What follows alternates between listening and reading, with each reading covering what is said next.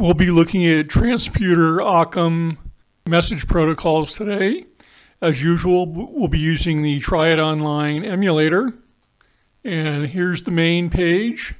And here is the occam page. Okay, to kind of put everything into context, sometimes people may think, well, why am I even talking about occam? It's a computer language that died 25 years ago. Certainly it must be irrelevant by now. Well, not really. Let's kind of take a look at what's happened to processor speeds since the occam days. Processor speeds have probably, when I was designing back in the 80s and 90s hardware, 50 megahertz was a pretty good board speed. If you could get a whole circuit board running at 50 megahertz, you were doing quite well. But then speeds moved to on-chip speeds, so maybe 500 megahertz was pretty good, and it's even gone up another order of magnitude to 5 gigahertz. But that pretty much stalled around the mid-2000s, maybe 2005. You're not really seeing a lot of chips going faster than 5 gigahertz. Well, how come there hasn't been a big speed increase? Moore's law has kept going up. The number of transistors per area has continued to grow since 2005. And I think we're actually hitting some fundamental limits. Take a look at the speed of light. It's about a nanosecond a foot. So let's say you had a 6 gigahertz processor. That means you could go about 2 inches in one clock cycle. Oh, that's pretty small. And then the actual speed of an electrical signal isn't the speed of light. It's about half the speed of light. So you could really only go about 1 inch per clock cycle at 6 gigahertz. Well, this is getting to be kind of a serious problem. But we have all these transistors, and we don't know what to do with them. Well, the obvious thing to do is to have multiple CPUs. As a matter of fact, the computer I'm working on right now is a Intel 6-core, 12-thread computer, but it's the very rare program that uses more than one core. If you look at the little CPU messaging thing, it's about maybe 15% of the one core is about 15% of the processing time, and you'll rarely see any single program taking more than 15% of the total CPU usage. The one exception to that is, of course, Windows Movie Maker, now obsolete, which I have actually saying paying 100% of CPU usage.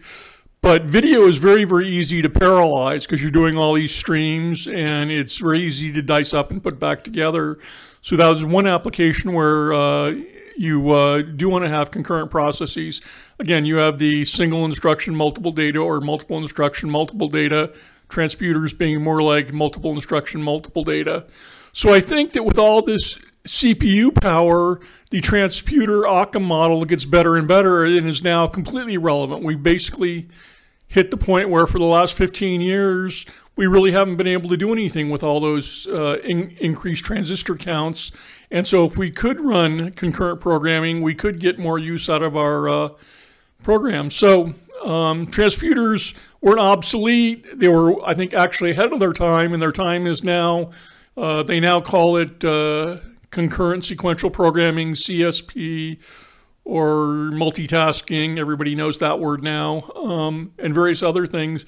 So I think occam is actually more relevant than ever. And if you did want to make a parallel real-time Python program, you would be well behooved to try running a few programs in occam so you can understand the ins and outs of how you really want to do it. So I think occam is actually completely relevant these days. And on to message protocols.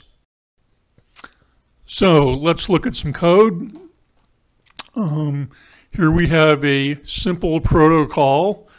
And so we have the procedure M71, channel byte, channel 1, channel 2 out. So it's this channel byte is the simple protocol. It's just a byte. Conveniently, it's the same as out. So anything we can do on channel 1 or channel 2, we can do on out. So let's take a look at how this byte protocol works. Pretty easy. We'll put an A in variable A. Channel 1 will output it. Channel 2 will get it in the next procedure. Then channel 2 will then output A. Channel 2 in the other first procedure will get A, and then we'll output it. So let's go ahead and run this and see what happens. And sure enough, we get A. So the important thing of the simple protocol is it's just a byte definition, and that's pretty easy.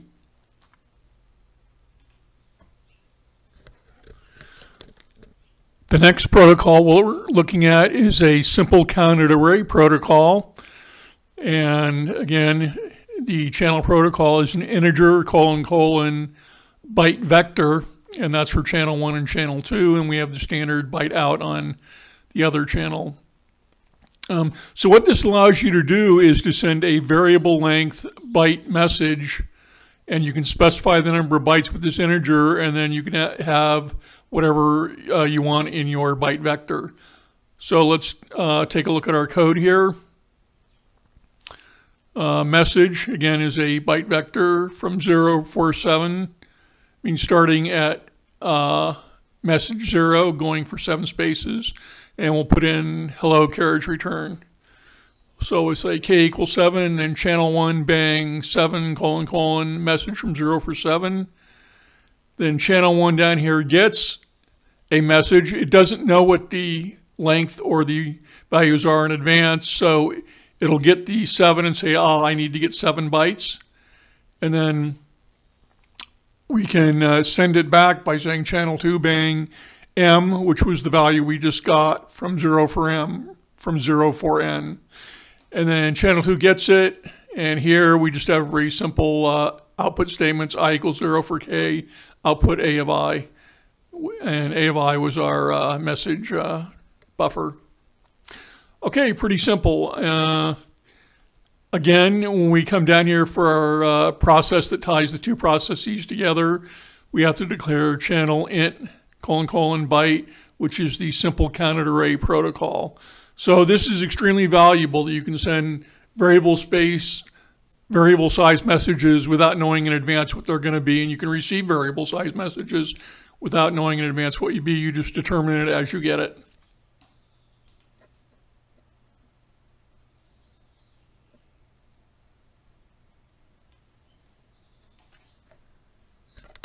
And there we have our hello.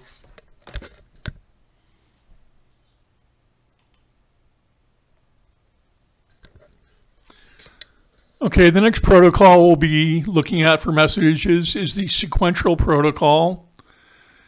And here we'll say protocol vehicle is a 5-byte byte vector, 10-byte byte vector, and an integer.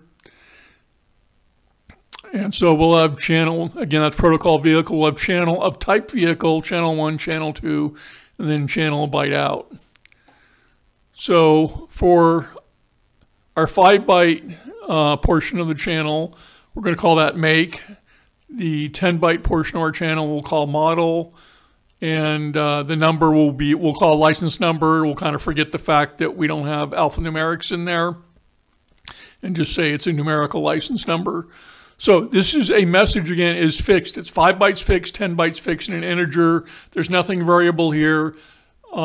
Yet this is what, when you send a message down this channel of type vehicle, that's the format they'll be expecting. Okay, so let's take a look at our code. So we define 5-byte vector, 10-byte vector, an integer.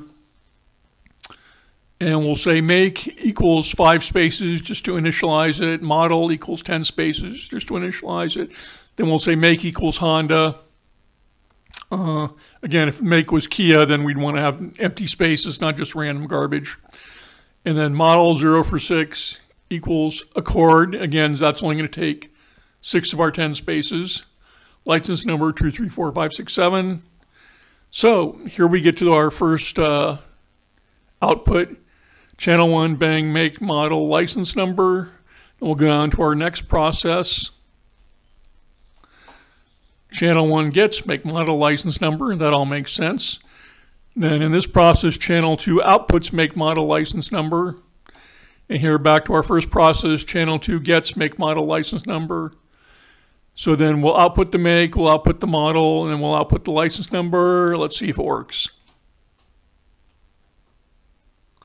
And yes, we got a Honda Accord with a license number of 2, 3, 4, 5, 6, 7.